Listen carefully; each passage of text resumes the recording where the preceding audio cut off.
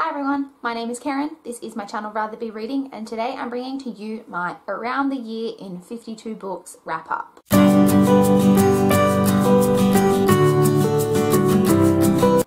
So as you will know if you watched my 2016 goal review video, you know that one of the challenges I set for myself was to complete the Around the Year in 52 Books challenge. Around the Year in 52 Books is a Goodreads group, and for all 52 weeks of the year they have a different challenge.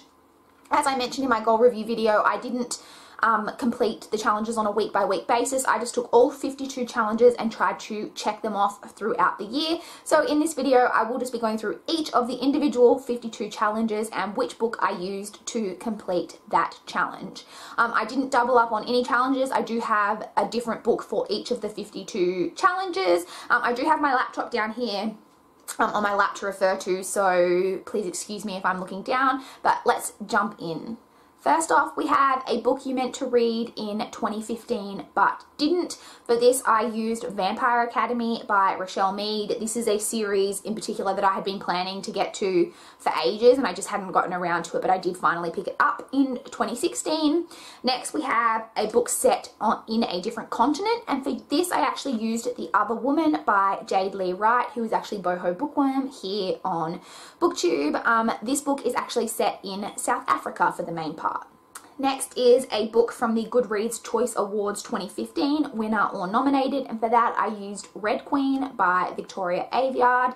Next we have a book by an author you discovered in 2015, and for that I used Just You by Rebecca Phillips. Rebecca Phillips is an author that I had discovered the year previously who I'd really enjoyed, and Just You was a book that I picked up from her in 2016.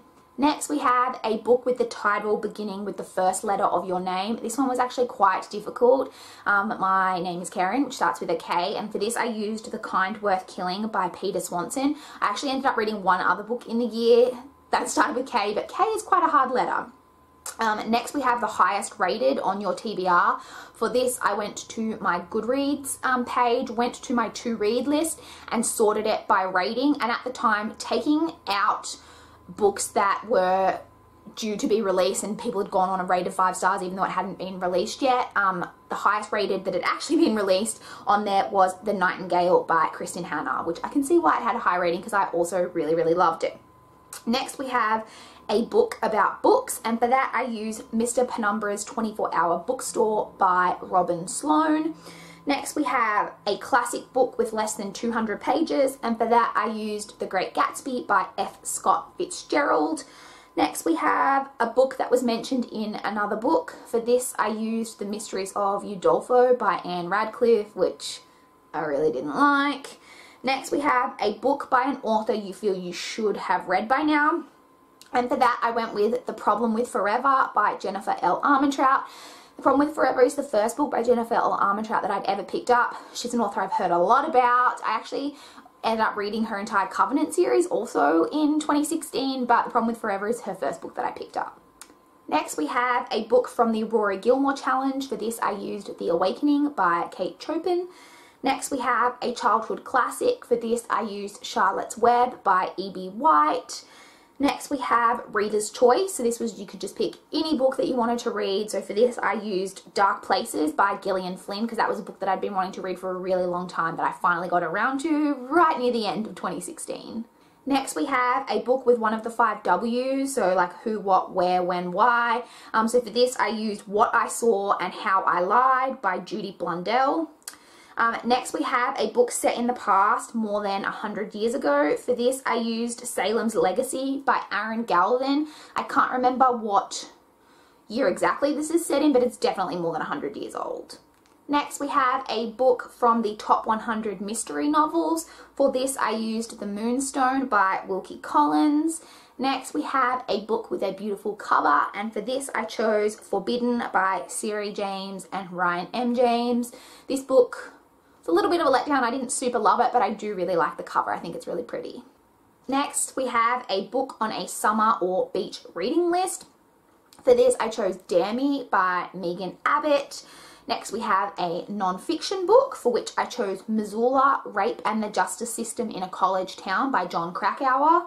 Next we have a book with a first name in the title. For this I chose What Alice Forgot by Leanne Moriarty.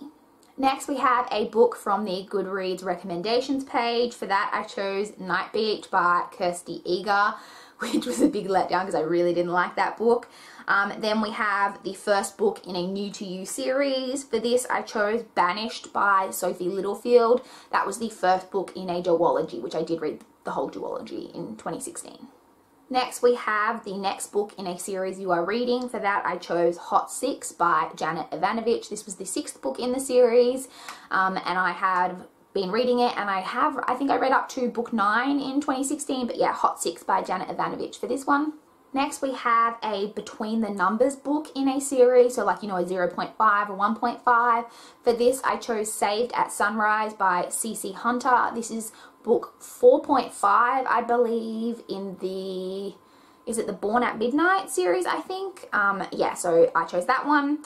Next we have a book whose main character is in a profession that interests you. For this one I went with, in the end, Breaking Point by Emily Rodda. In this book, the main job that the gang get to complete is typing up a novel that a mystery author has dictated, and that, if I could get that job, yes please. Next we have a book everyone is talking about. For this I chose Me Before You by Jojo Moyes. This is a book that everyone was talking about around the time that the movie came out. Like, it was everywhere, everyone was reading it, everyone was talking about the movie, so yeah, I chose that one. Then we have a book with a beautiful title in your own opinion. For this I chose A Darkness More Than Night by Michael Connolly. I really like that title. I just think it just sounds really beautiful. We then have a biography, autobiography, or memoir, which I chose My Story by Elizabeth Smart. We then have a book by an author who writes under more than one name. For that I chose The Cuckoo's Calling by Robert Galbraith, who is of course J.K. Rowling. We then have a fairy tale from a culture other than your own. For that I actually chose Arabian Nights. I don't know if this actually has an author because it's quite old, and the version I read just said by Anonymous. Next we have a work of young adult fiction, which I chose Born at Midnight by CC Hunter. We then have a historical fiction book, which I chose The Diviners by Libba Bray. We then have the 16th book on your TBR. For this one, I again went to my Goodreads to read shelf and had a look at the 16th book on that list, which was Compulsion by Martina Boone. Next we have a book about mental illness. For that I chose The Perks of Being a Wallflower by Stephen Chbosky. We then have an award-winning book, which I chose All the Light We Cannot See by Anthony Doerr. This was a Pulitzer Prize winner. Next we have an identity book, so a book about a different culture, religion, or sexual orientation. For that one I chose Simon vs. the Homo Sapiens Agenda by Becky Albertalli, which I totally loved. We then have a book that you've seen the movie of but haven't read. For that one I chose Practical Magic by Alice Hoffman. We have a book about an anti-hero, for which I chose Vicious by V.E. Schwab. We then have a previous suggestion that didn't make the list. So for this one you had to go back through previous suggestions for the challenges for the Around the Year in 52 books. I chose the challenge that was just to read a 2016 debut, and for that I chose This Is Where It Ends by Marieke Nijkamp. Next was a novella from your favourite genre. I don't really have a favourite genre per se, but for this I chose A Christmas Carol by Charles Dickens. This is a classic, and classics is a genre that I've definitely been enjoying a lot more and I've really been getting into. So yeah, I went with that one for this. We then have a book about a major world event, either fiction or non-fiction. For this I chose Codename Verity by Elizabeth Vine, which is of course set during World War II.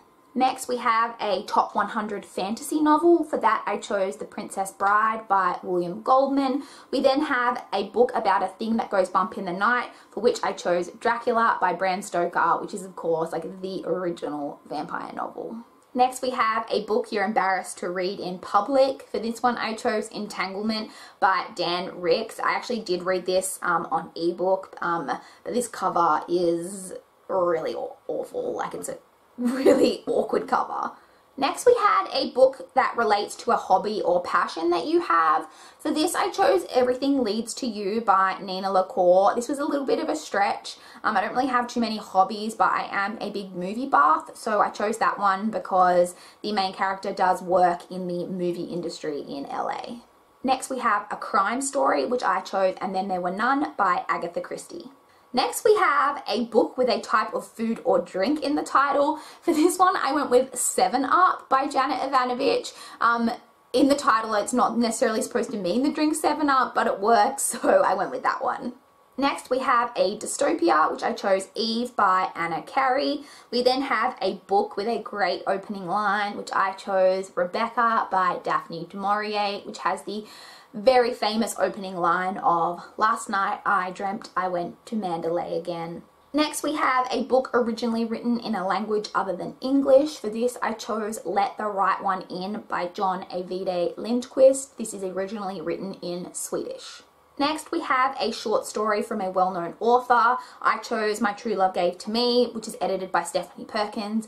This has short stories in it from a variety of well-known authors, including Stephanie Perkins, Rainbow Rowell, etc., who are all very well-known. And the final challenge on the list is a book published in 2016. For this one, I chose Darkest Place by Jay Ford. So that is all 52 challenges for the Around the Year in 52 Books challenge for 2016, and the book I chose to check it off. I would love to chat with you guys in the comments down below. If you participated in the Around the Year in 52 Books challenge, did you check them all off? Any books did you use? I would love to chat in the comments down below. Please like this video if you liked it. Please subscribe to my channel if you want to see more. But that's all I've got for this video today. Bye guys!